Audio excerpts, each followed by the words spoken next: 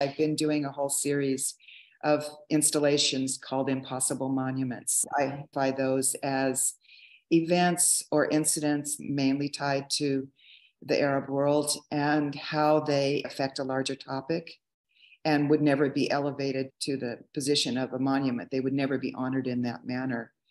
And I had read an article about the unfortunate contraband businesses on the coast of the Mediterranean that were selling inflatables that actually would not float, life jackets and boats. So I decided to do an homage to people that unknowingly lost their lives by purchasing faulty products, and how unrest, civil unrest, and war zones propagate unexpected activations by people that are not necessarily honorable.